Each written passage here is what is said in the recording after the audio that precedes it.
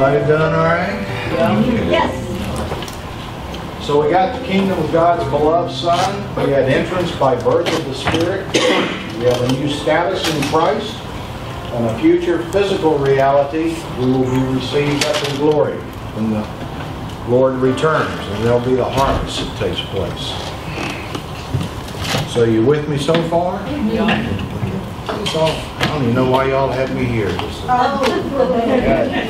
We're understanding it better and better. Trying.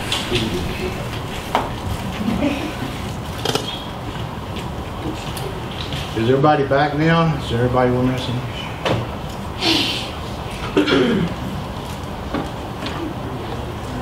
Well, I guess we need to go back and take a look at how this mess happened, huh?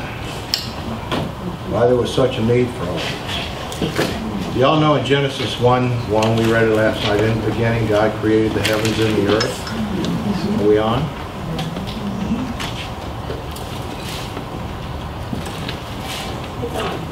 Then there was a mess that took place, right? It became without form and void, darkness upon the face of the earth.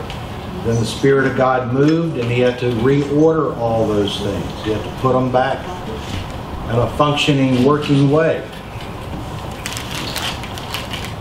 So He did that. God said, and so it was. God said, and so it was. And those are your 7 days that we talked about. I just want to take a look at one of them, and that's when He put man together.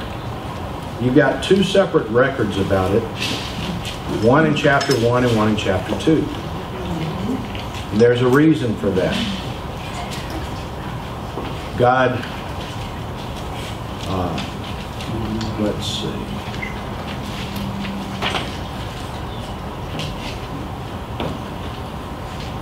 He says in verse 20, on the 5th day, let the waters bring forth abundantly the moving creature, the living creature that hath life, soul life, the fowl that flies above in the earth, open firmament of the heaven.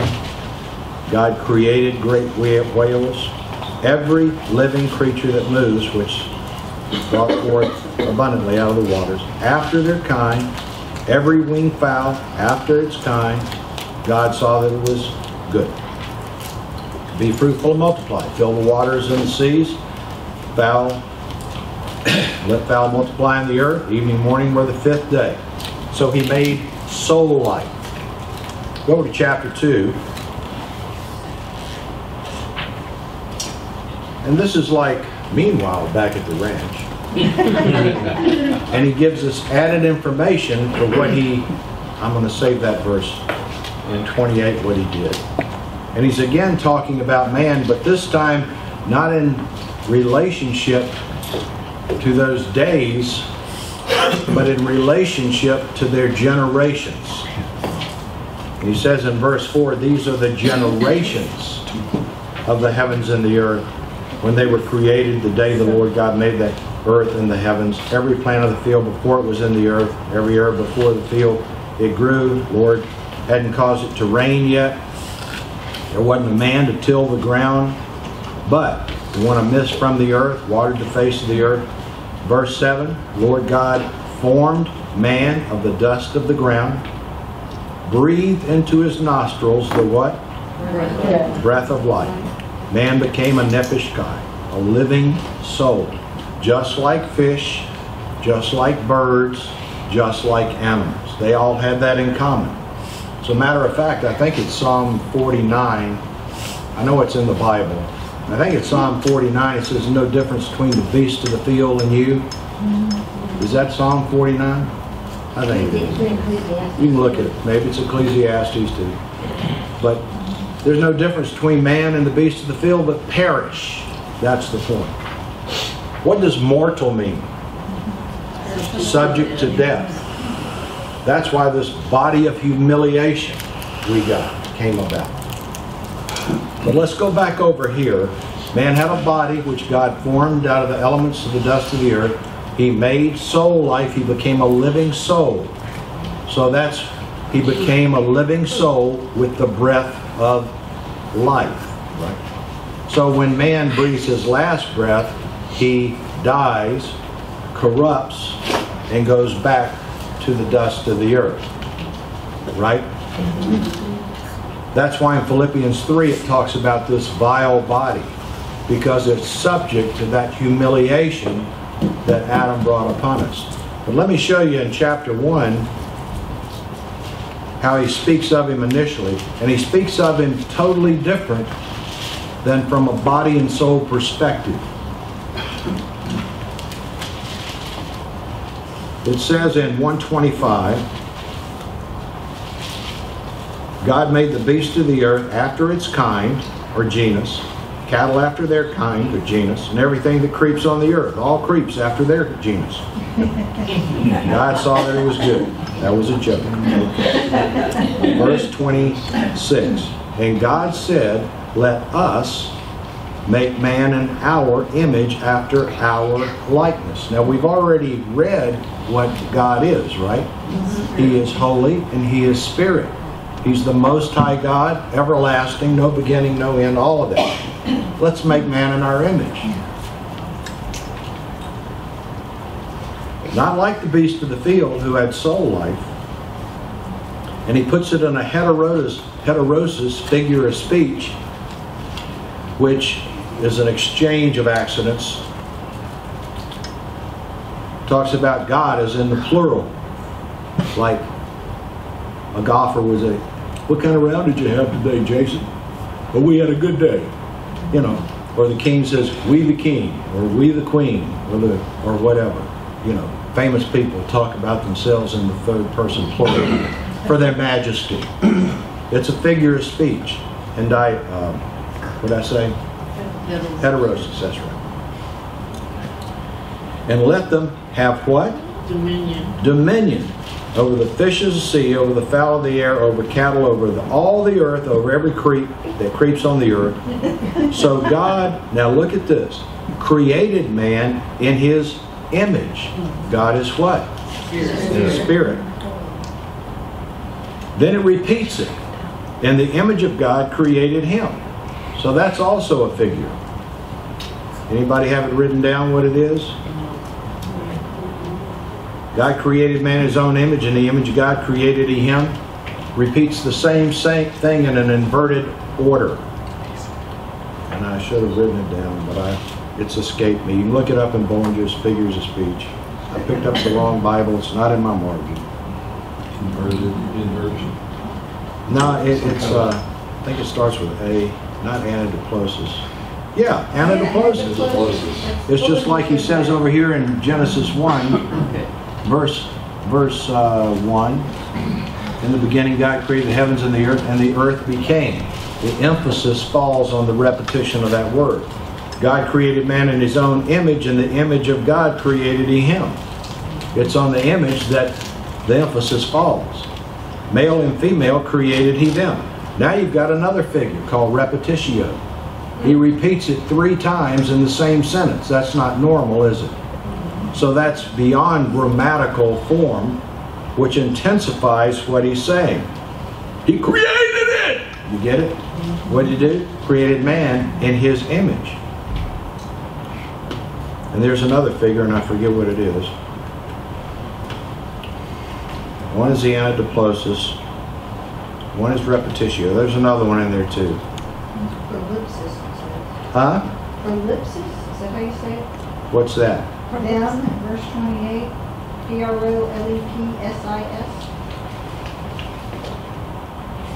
What is it? I mean, what's the From figure? the actual building of Eve, not to, I don't know. Oh, I Doesn't see give what you're the saying. definition of it. Okay. It just says verse 28 is prolipsis. Well, there's another one in 27 too. I should have brought my notes from it, but I don't think I have it. Anyway. So anyway, God created man in His image, and He gave him dominion over the world. Somewhere I had that written down. Everything's kittywampus here. Psalms talks about it. He put him over the works of His hands. Gave him all the dominion. And we know that when Adam sinned, He gave him commandment in 2:17, right? Lord God said, it's not good man should be alone. make a helpmeet for him. Well, back it up, 17. But of the tree of the knowledge of good and evil, thou shalt not eat of it, for in the day that thou eatest thereof, thou shalt surely die. Well, we know that his body and soul existence went on to live, what, 900 years? Where's that? And he had sons not in God's image anymore, but he had sons in what? His own image. What is it, chapter 8 or something? No, chapter 5. Chapter 5, verse 1. This is the book of the generations of Adam. In the day that God created man, in the likeness of God made he him, male and female created he them, and blessed them and called their name Adam in the day when they were created. Adam lived 130 years and begat a son in his own likeness, after his image. He was no longer in the image of God. The days of Adam after he had begotten Seth were 800 years. And he begat sons and daughters, and all the days that Adam lived were 930 years, and he died. But God told him the day he disobeyed, he would surely die, right? Toyo, is that the Hebrew? That day he would die. Something died. Look at Romans 5. I'm sure you all know this. Just bear with me.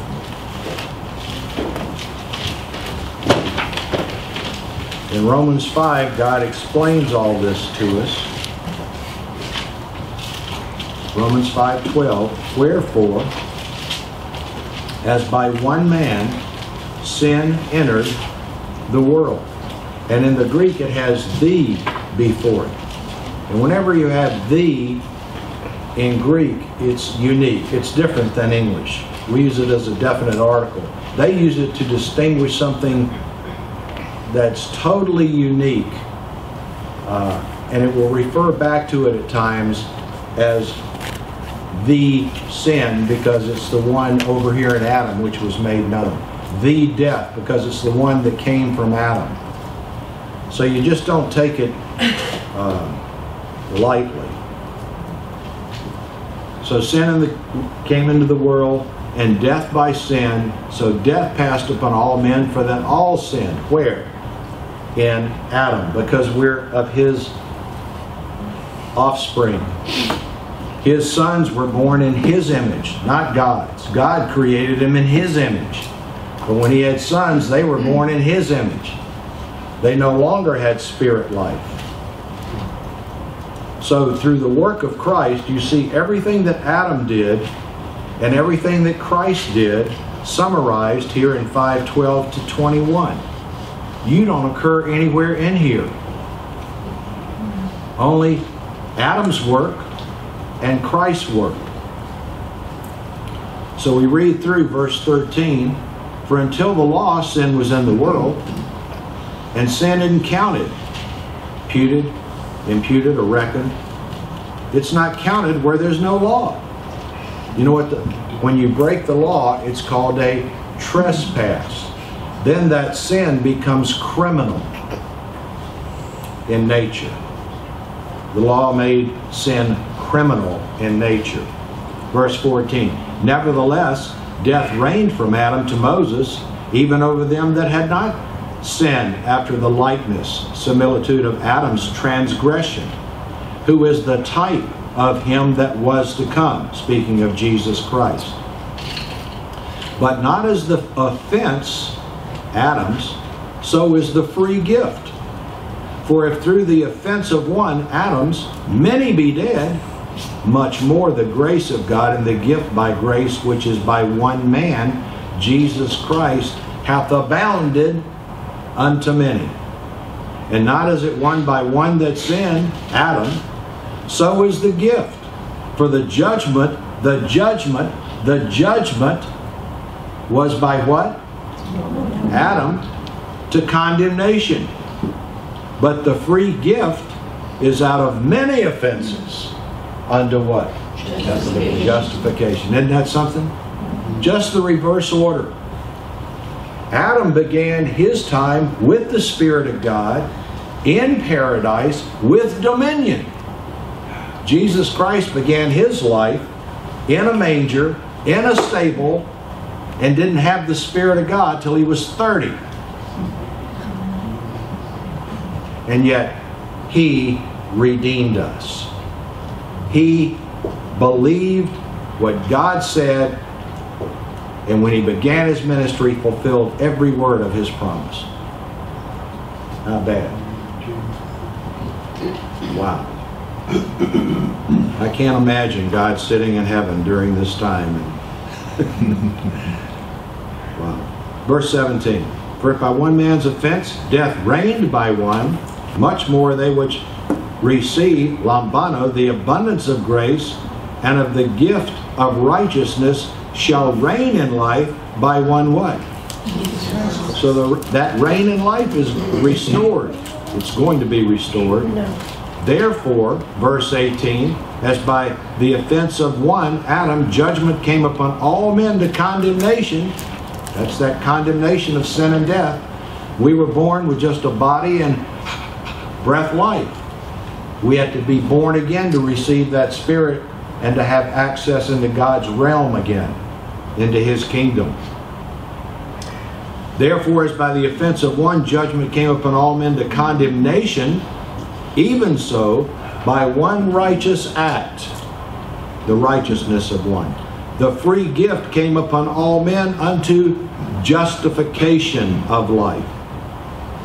For as by one man's disobedience, Adam's, many were made sinners, so by the obedience of the one shall many be made what? Righteous. Moreover, the law just kind of entered in beside the offense so that it could abound. It didn't deliver man from sin. It showed him how deep in the ditch he was and that there was no way out. It made him guilty before God. I got a homework assignment for you. In the book of Romans, I want you to look up the 80 times the law is spoken of. 80 sometimes, I think. Look them up. See what the law did. Made all men guilty before God. Was there any righteous? Nope, not a single one. All guilty before God. Jew and Gentile alike. The law didn't deliver anybody because nobody kept it. And it made the sin a criminal offense and made them guilty of the wrath of God. That's what they deserved. And yet, in spite of all of that, God turns around and in Christ freely gives us all things with Christ. The Holy One, Everlasting One, Most High God One, Daddy, our Father. The law came in just to show them how guilty they were. The offense abounded. But where sin abounded, God's divine favor did much more. It superabounded. That is, the sin reigned unto the death, even as might grace reign through righteousness unto eternal life by Jesus Christ our Lord. So he told us the end from, I gave you the end from the beginning. Let's go back over to Genesis. Isn't that wonderful? We didn't deserve a lousy thing. We were dead in trespasses and sins. But he quickened us. He made us alive together with Christ. When we were dead in sin, we had no spiritual life. But he made us alive in Christ. What's it say? 1 Corinthians 15:51 or so. Christ became a life-quickening spirit. First man was of the earth, earthy. The second man, the man from heaven, became a life-giving spirit. Isn't that wonderful? And who gave it? He did. He gave it to them. They manifested it. They received and manifested. Now, anybody who confesses Jesus Christ as Lord, believes God raised him from the dead, begotten from above, enters the kingdom, and they've got the hope of that actual physical presence there in the future. Well, go back to Genesis 3. See what comes up here. Now the serpent was more subtle than any beast of the field which the Lord God had made. Who's the serpent? It's the word Nakish, N-A-C-H-A-S-H in the Hebrew. And New Brown Driver Briggs Jusinius says crafty tempter. This record tells us the serpent was more subtle or crafty than any beast, which is any created being of the field. This created being mentioned anywhere else in the Word? We read about him last night. Revelation chapter 12, I read you verse 9. The great dragon was cast out, that old serpent called the devil and Satan, which deceives the whole world, was cast out into the earth, and his angels were cast out with him, which were a third of the angels of God. So this serpent is the devil or Satan. The devil means slanderer. That's what the word means. In Ezekiel, we read about him. From my Ezekiel, in chapter 28, verse 12. The second part of the verse says, "Thou sealest up the sum." You with me? Ezekiel 28, 12b. Thou sealest up the sum. You with me now? How wise was he? Full of wisdom. How beautiful was he? Perfect in beauty. Thou hast been in Eden, the garden of God. So this serpent is getting described to us. He was more wise than any being of the field and perfect in beauty. Thou hast been in Eden, the garden of God. Now look how he was dressed. Every precious stone was thy covering. The sardius, topaz, the diamond, the beryl, the onyx, the jasper, the sapphire, the emerald, the carbuncle, and gold. The workmanship of thy tabrets and of thy pipes was prepared in thee, and the day that thou wast created. Thou art the anointed cherub that covereth, and I have set thee so. Thou wast upon the holy mountain of God. Thou hast walked up and down in the midst of the stones of fire. And we read in Genesis 3, go back there, said he was more subtle or wise than any created being of the field which the Lord God had made. The revelation here tells us he was full of wisdom, perfect in beauty. Eve wasn't deceived by a snake. This is who she dealt with. Not a mythical snake, but a glorious spirit being. He was God's anointed cherub that covereth. The word covereth is S-A-K-A-K in the Hebrew. It means to cover, as the lid of the Ark of the Covenant. Covered. Lucifer dwelt in the true holy places, after which the earthly one was designed. The covering cherub was the serpent of Genesis 3. He was full of wisdom and perfect in beauty, and he trafficked in evil and was filled with violence, when you read the rest of Ezekiel 28. The Word of God clearly identifies him. The Scriptures unveil him to us, his person, his motives, his abilities, and character. The same Spirit came to Jesus in the wilderness. And the Word of God identifies him as the tempter there. The devil and Satan. He even quoted Scripture to the Lord Jesus, out of its proper context, of course, with the motive to tempt. He knows the Word of God, but instead of using it to minister deliverance to people, as he's corrupted his wisdom, he uses it to deceive and oppress people with it. The same words that came out of God's mouth. Tries to turn it on you. He tried to turn God's Word against God's Son. And he did the same thing to Eve in Genesis chapter 3. This is his realm we're dealing with.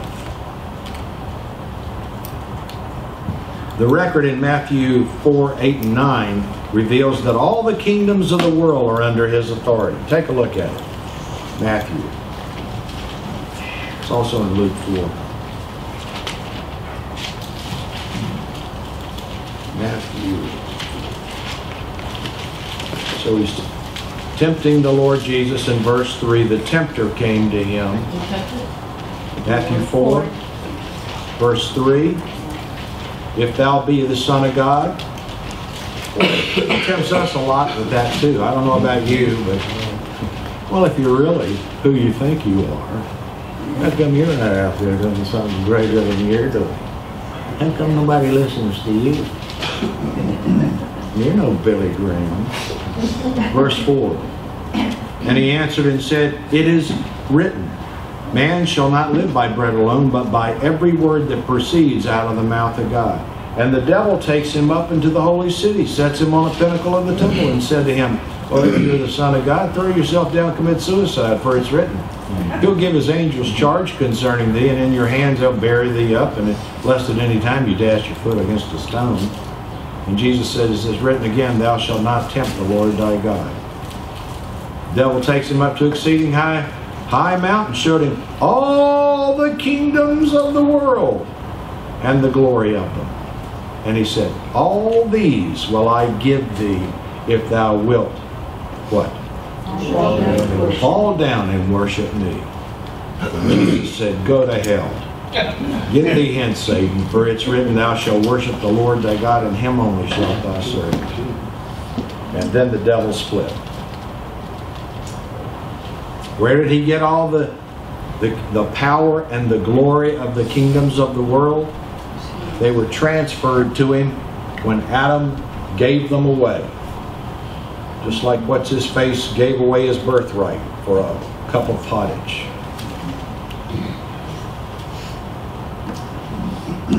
So then the kingdoms of the world came under his authority. The power of darkness. He corrupted his beauty and his wisdom and used it to try to overthrow God and to hurt his people. So there are two spiritual kingdoms. The one of the God and Father of our Lord Jesus Christ, the other headed by the God of this world, who is the devil, Satan, the serpent, the prince of the power of the air, the so-called God of this world.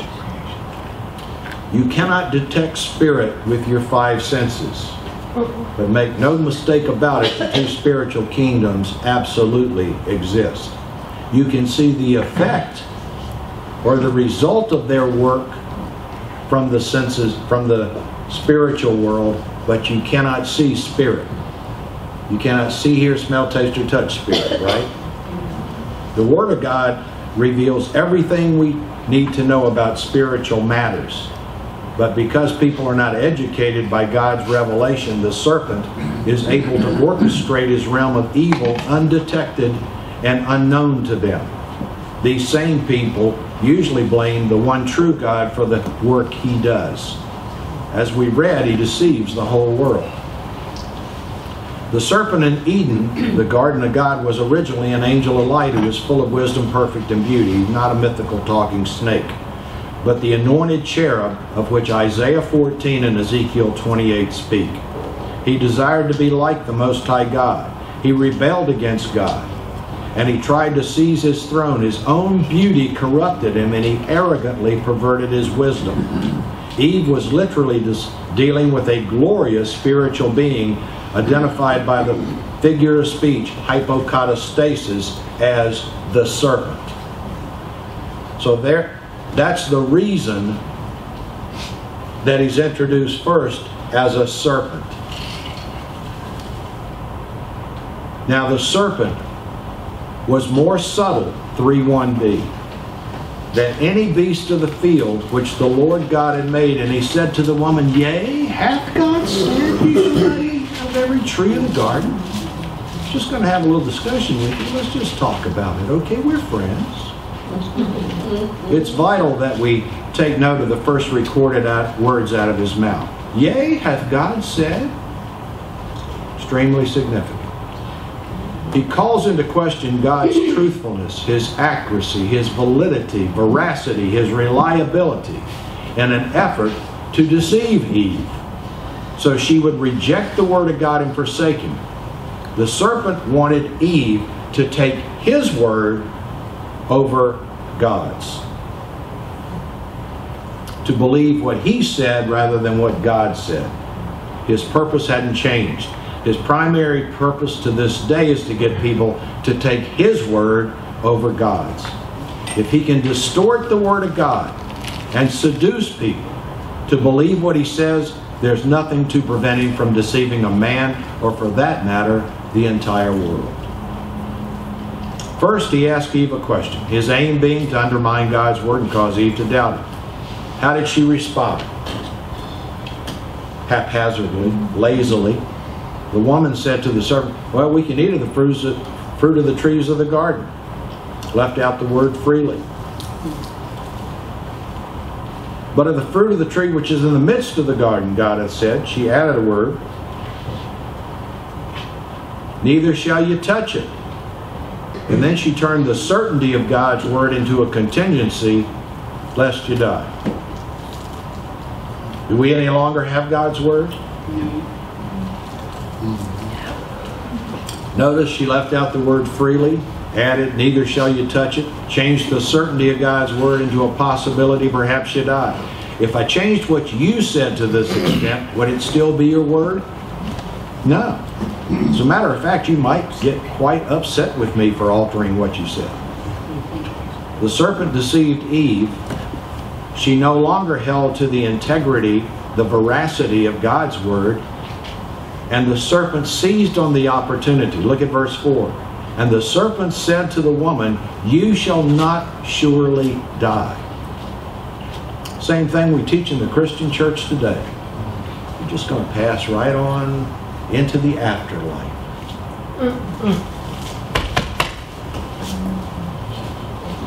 No Jesus Christ necessary. It's just normal. Just an evolution.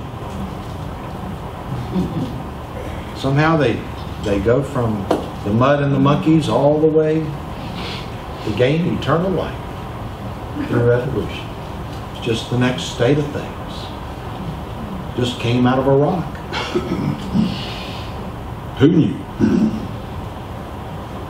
Serpent said to the woman, you shall not surely die, for God doth know that in the day you eat thereof, your eyes are going to be opened. You shall be as gods, knowing good and evil, as though evil is going to really add to the good that God had showed them. They didn't know death, didn't know sickness. They lived in paradise. All that God gave them was very good. And now the devil enters and he has finagled things to the place he's got her to question God's goodness. And through evil, make her wise. So there must have been more that took place than what's just written here. But at any rate, this is what is written here. So the serpent's second recorded statement, you shall not surely die, completely contradicted what God said in 2:16 and 17. And every pagan religion embraces the belief of immortality of the soul in one form or another to this day. They teach that death is the door that leads to the afterlife, the foundation of the teaching of the immortal soul. Where does he go with this? You shall be as gods, knowing good and evil. Let's see, God created them in his own image. He was the Almighty God, the everlasting God, the living and true God. Pretty good God we read about last night. Verse 131. God saw everything he made. Behold, it was very good. And the evening and morning were the sixth day. The conclusion of God's work is marked with the word behold. And the word acts as the figure asterismos, to mark what follows with great emphasis. It's like you've got asterisks, behold in bold caps, and exclamation points the rest of the line over. The conclusion of God's work to order the heaven and the earth to provide for man was, behold, it was very good. Everything God did provide for man's home was to this end. It was well ordered, it was rich, beautiful, prosperous, valuable, beneficial, yet the serpent had the audacity to say that he could improve on God's work with the knowledge of evil. These statements by the serpent formulate the lie that perpetuates continually throughout man's history. The devil's primary sphere of attack is to distort God's word. Is God really good? Is he really going to freely give you all things with Christ? Are you really the righteousness of God in Christ? Or are you just a piece of crap? You just screwed up again. Well, who knows, Gerald? Who knows? When you die, you may not have been good enough. You know what Joe says about you, don't you? Isn't it unbelievable? The devil's primary sphere of attack is to distort God's word today. That's his primary sphere of attack. And get us to question the validity, the integrity, the truthfulness of God's word. You know what God says when he's going to create the third heaven and earth? He says, my word is true and faithful, right, for so it shall be. That's the God that has the power to bring his words to pass. True and faithful. Nothing's really changed about his attack. So that which was very good, look at Romans 8. Romans 8.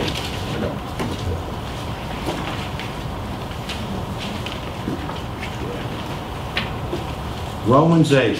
I'm going to read you this from Weymouth's translation. I think he does a good job. You can read it from yours you're working on. Romans 8:19. This is what happened after Adam did this. Fell forward. All creation, gazing eagerly as with outstretched neck, is waiting and longing to see the manifestation of the sons of God. For the creation fell into subjection to failure and unreality. Parenthesis, not of its own choice, but of the will of him who so subjected it. End of parenthesis. Yet there was always the hope that at the last the creation itself would also be set free from the thraldom of decay, so as to enjoy the liberty that will attend the glory of the children of God. For we know that the whole creation is groaning together in the pains of childbirth until this hour. And more than that, we ourselves, though we possess the Spirit as a foretaste and pledge of the glorious future, yet we ourselves inwardly sigh as we wait and long for open recognition as sons through the deliverance of our bodies. It is in hope that we have been saved, but an object of hope is such no longer when it is present to view. For when a man has a thing before his eyes, how can he be said to hope for it? But if we hope for something which we do not see, then we eagerly and patiently wait for it. I thought that's great work there. Great translation. I can't even read the stuff without crying anymore. So this beautiful creation that God had put back together for his man and his woman gets overthrown again. The glory of the first heaven and earth gets overthrown. God goes back to work. He reorders everything for his man. Why is the earth here? For God's man. Why are there heavens? For God's man. I'm not sure how many fields of science there are. Any of you knowledgeable? Electromagnetism. Astronomy. What do you call the study of rocks and all that stuff? Geology. Biology. Physiology. Anatomy. Chemistry. Physics. Somewhere I wrote it down, a bunch of them. in a paragraph about like that. All those laws of nature and nature's God, by His wisdom, He set forth. Put them in motion perpetually and sustained them. Still does. By the word of His mouth. Unbelievable, isn't it? Yeah. By His wisdom and by His power. And yet man has the audacity to say there is no God. He's without excuse. He's just without excuse. What was the doctor used to always say? You want proof? Look at a tree. Look in the mirror. It's really something. So here it all is. So we go back to Genesis 3. The woman saw the tree good for food, pleasant to the eyes, tree to be desired to make one wise, took of the fruit, offered it to her husband with her, eat it, eat too. Eyes of them both were open. Shazam! They knew they were naked. They're in a nudist company. They grabbed some fig leaves, sewed them together, and made them aprons. First thing that happens is you see sin consciousness. Immediately. They try to cover themselves. They didn't need covering before.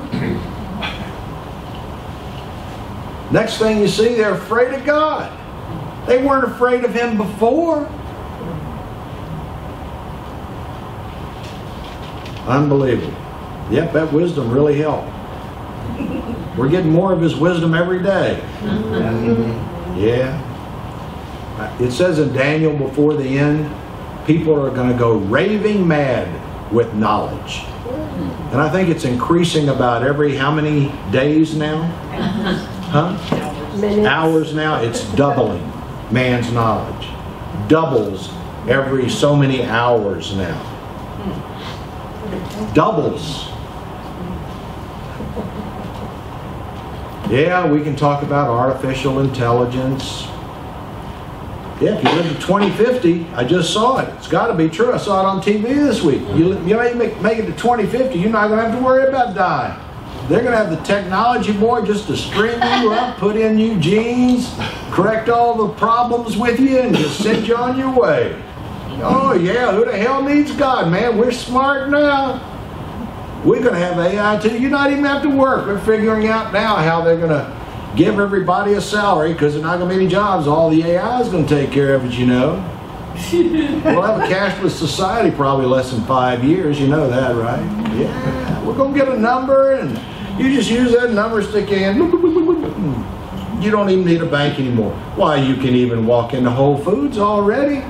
You don't even have a checkout line. You have a number. They identify the number and you just walk on out with your basket and it's all taken care of. What's the company up with Wisconsin? Yeah, they've already put numbers in them. They do all their banking through it. 60% of the banks in Europe don't even carry cash anymore.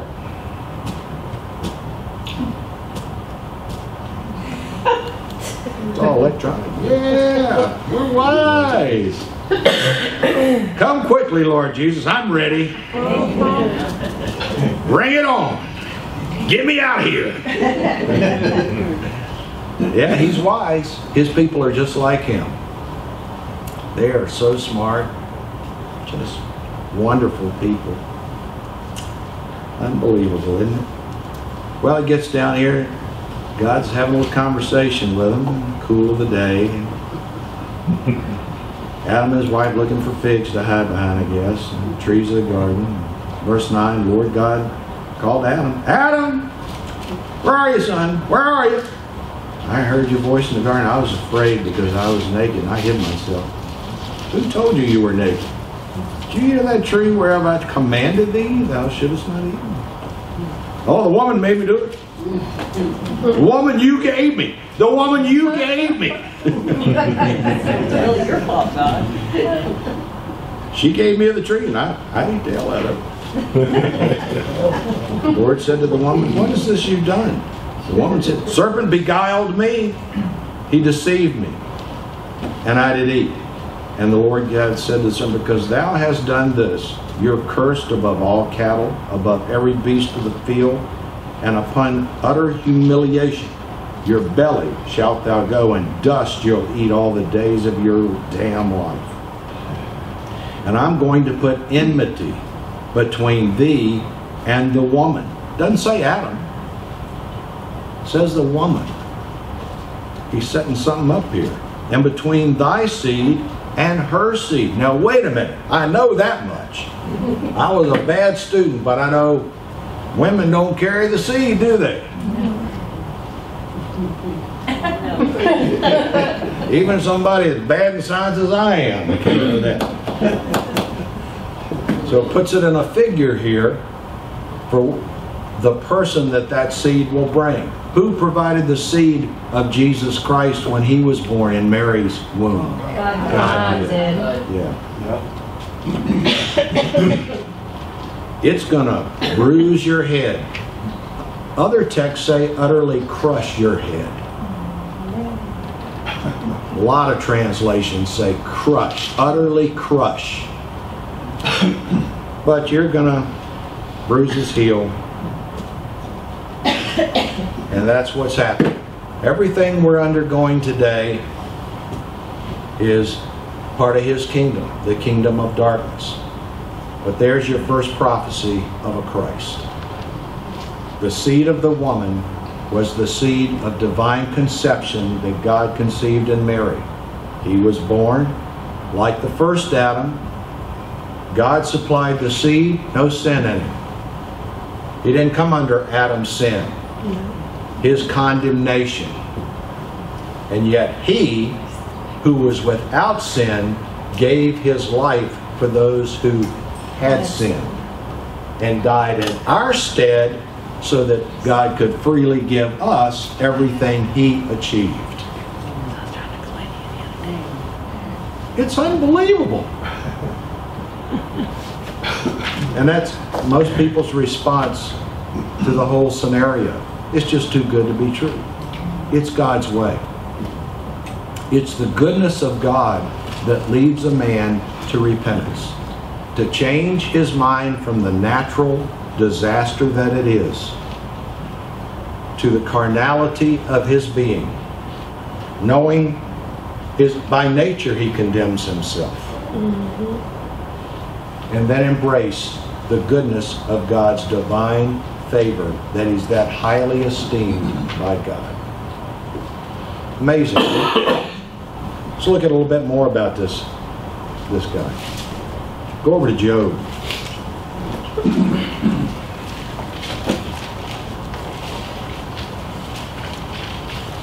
Remember, it's the goodness of God that leads a man to repentance.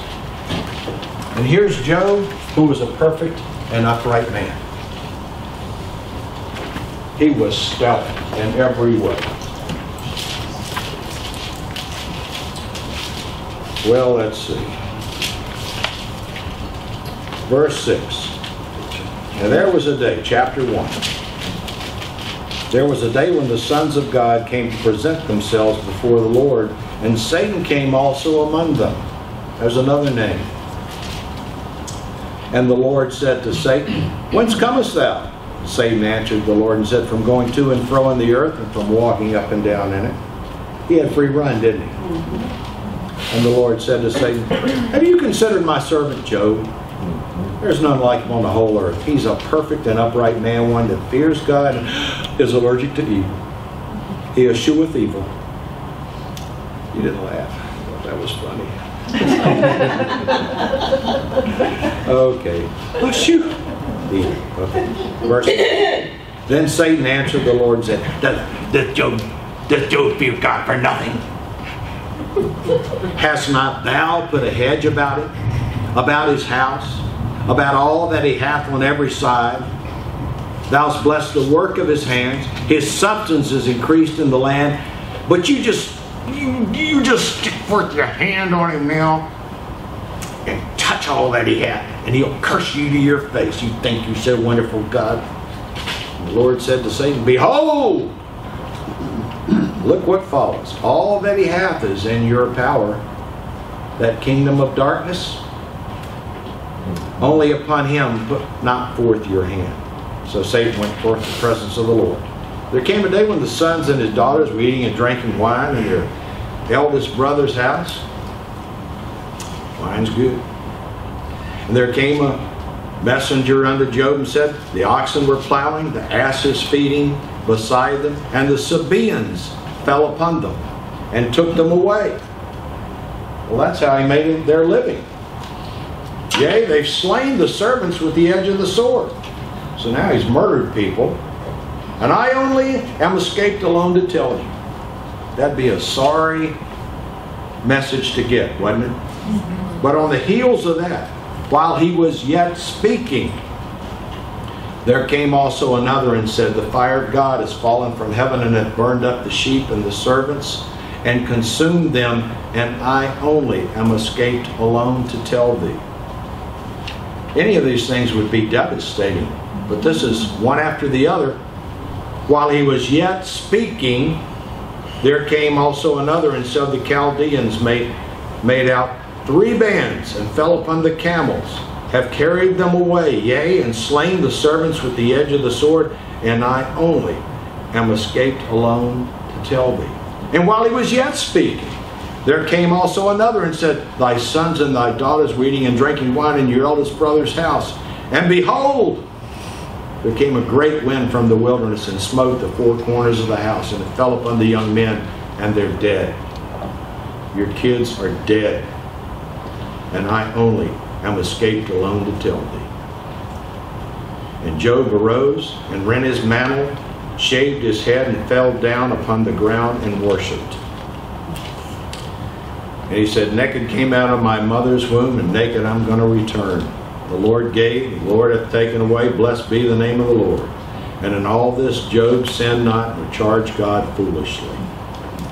And there was a day when the sons of God came to present themselves before the Lord, and Satan came also among them to present himself before the Lord. And the Lord said unto Satan, from whence comest thou? Satan answered the Lord, and said, from going to and fro in the earth, walking up and down in it, just using my dominion.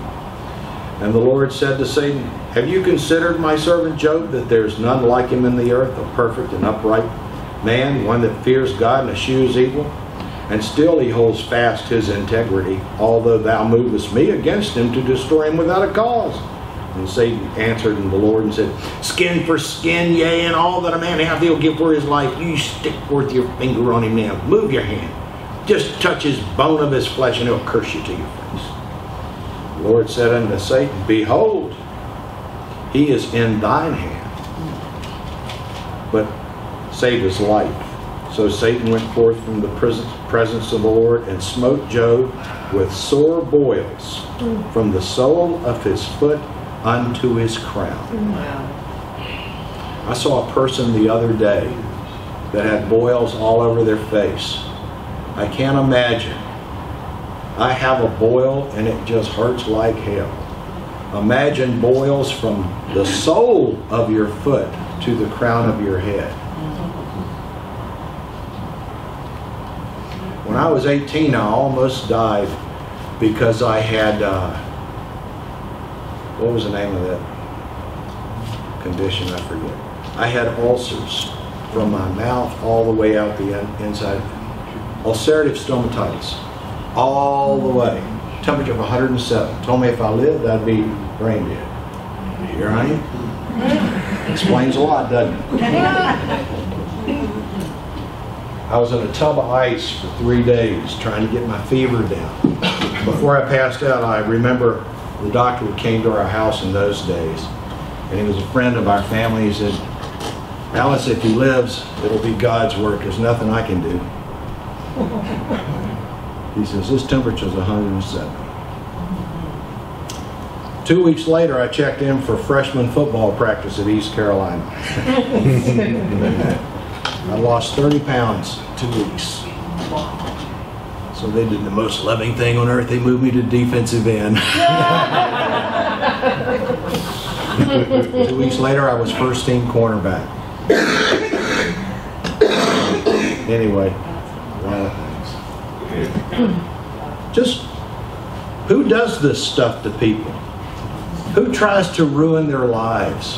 Who kills? Well, let me read you some of the other names Jesus Christ revealed about who he was. We've got Satan, the devil, the slanderer. He's called our adversary. He's called the serpent. He's the deceiver that deceives the whole world. He's the tempter. He's the murderer, who was a murderer from the beginning. He's the father of lies. He's the thief that steals, kills, and destroys people, keeps them from being born again. He's the accuser of the brethren. He's the hinderer that thwarts God's purposes. He's the oppressor of people with sickness. He's the imitator of the one true and living God. That's who we're dealing with. This glorious spirit being that God set over the work of his original ark, the original throne, who led up the worship of the heavens, perfect in beauty and full of wisdom.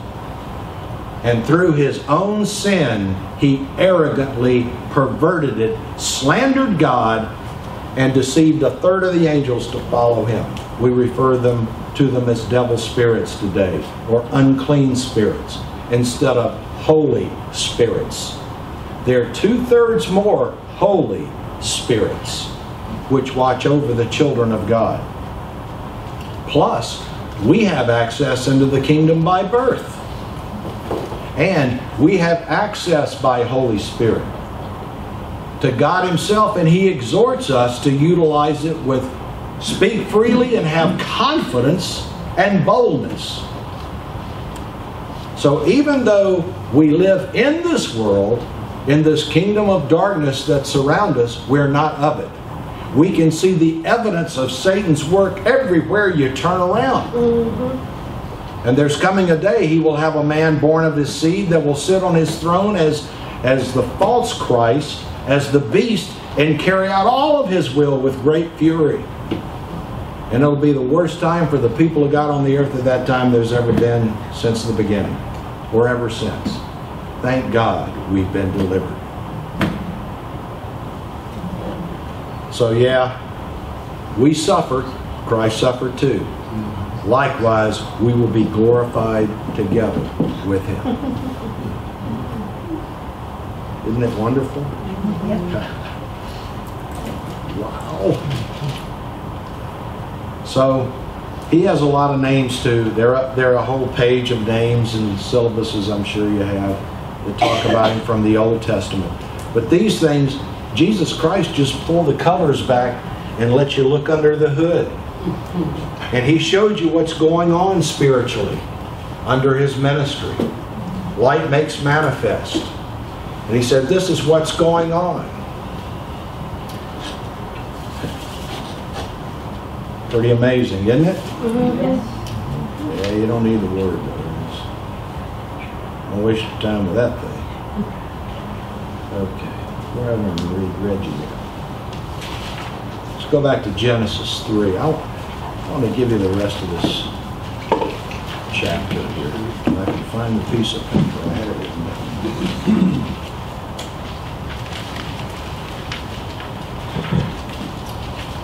Yeah. Jesus Christ said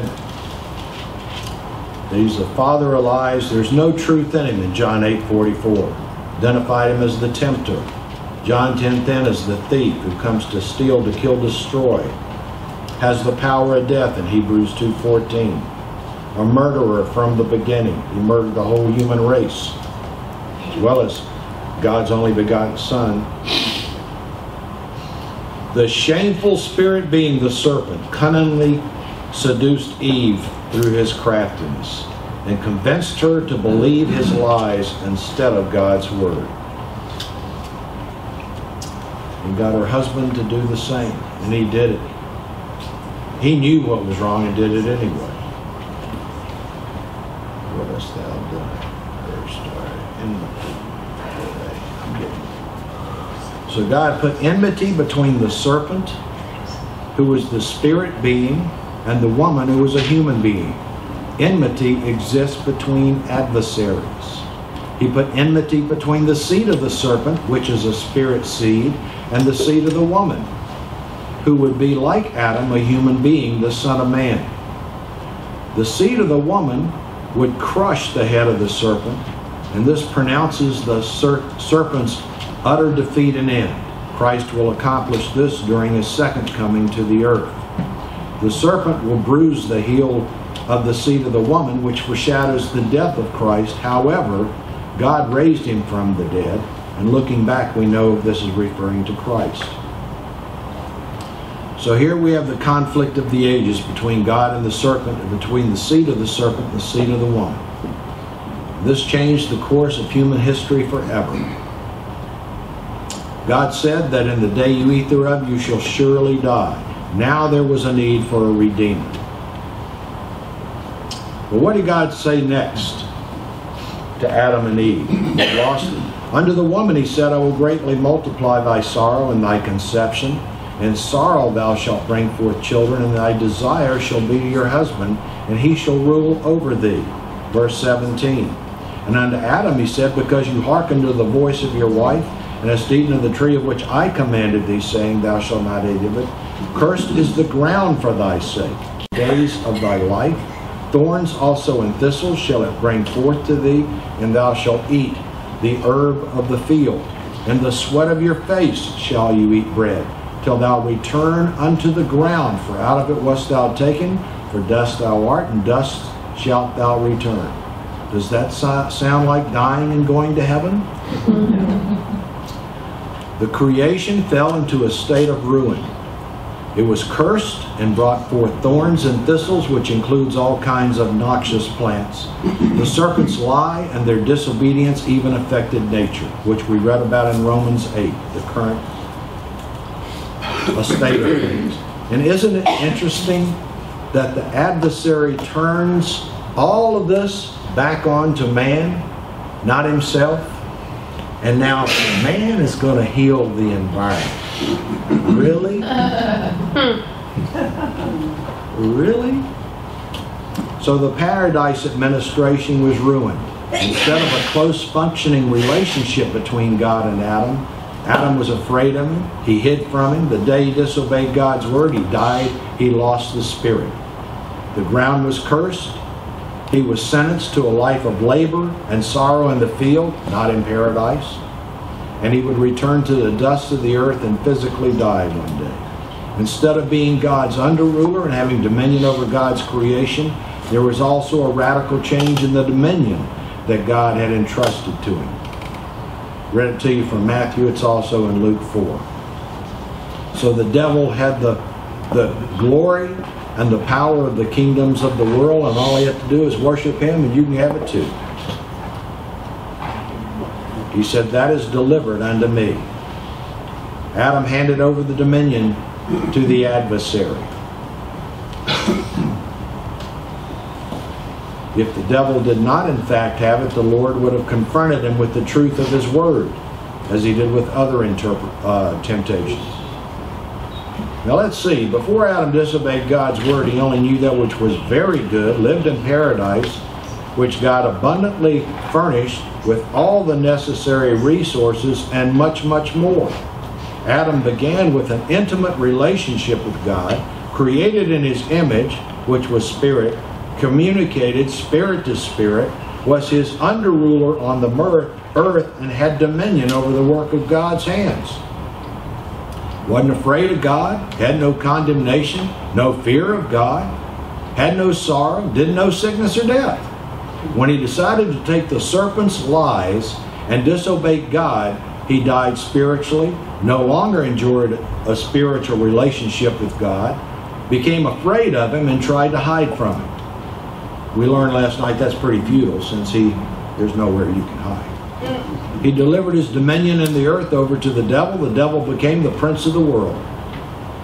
Nature changed, ground was cursed, brought forth harmful plants. Now Adam had to eat from the field, not from the bounty of paradise, which had been supplied for him. And it was going to require hard work and sorrow till the day he physically died and returned to the dust.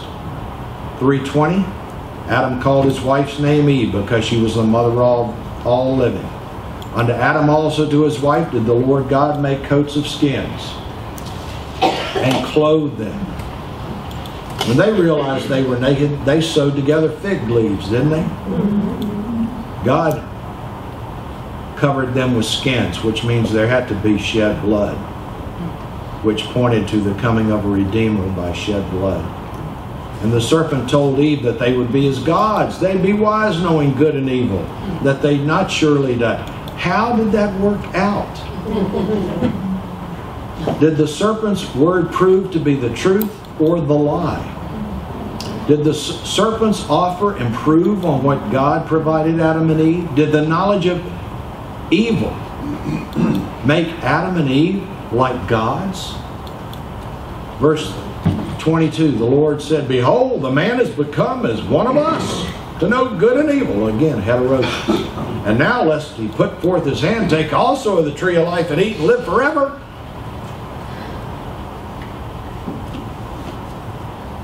There's nothing else written, is it? Genesis 3:22 says, Behold, the man has become one of us. Had he in fact become like God? Nothing could have been further from the truth, according to what we just read in the context. The opposite was true. What is stated is contrary to the reality that occurred. The word behold, again, acts like an asterisk to mark the gravity that followed. When someone intends to express a sense opposite to the strict sense of the meaning of the words, it's irony. It's a figure of speech. The figure draws our attention to the serpent's lie in verse 5 and how false his claims were. Believing the serpent's lies resulted in tragedy for them. Their lives became a ruin, a disaster. There's another figure at the end of the verse. And now lest you put forth his hand, take also of the tree of life and eat and live forever. That's another figure of speech. It leaves us in suspense, stopping abruptly. The sudden silence is the use of the figure of speech. Aposiopesis. Aposiopesis. The figure places emphasis on the unspeakable consequences should they eat of the tree of life. If Adam ate of the tree of life after the sentence of condemnation was passed, it would have made man's redemption impossible, and his fate would have been sealed forever. He would have been unredeemable and without hope. Therefore, verse 23, the Lord God sent him forth from the Garden of Eden to till the ground from whence he was taken.